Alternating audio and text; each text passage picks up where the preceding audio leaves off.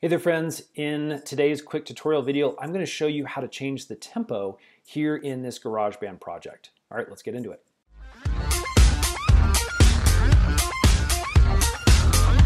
Okay, so I'm obviously using the desktop version of GarageBand on my Mac, but this is going to be a very similar process if you're using the mobile version. So basically, we have our project open, and let's say you are starting to track and you're realizing, hey, my tempo is potentially a little bit too slow or a little bit too fast.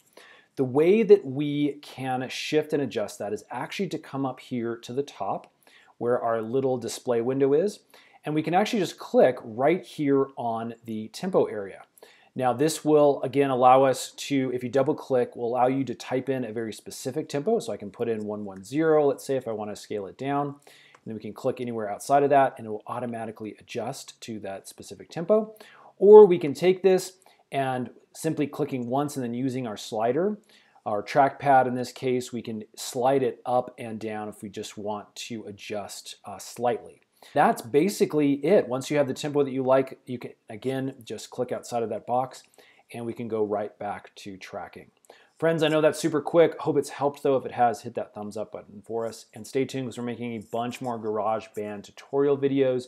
Those will be released soon. So subscribe and we'll see you again on the next one.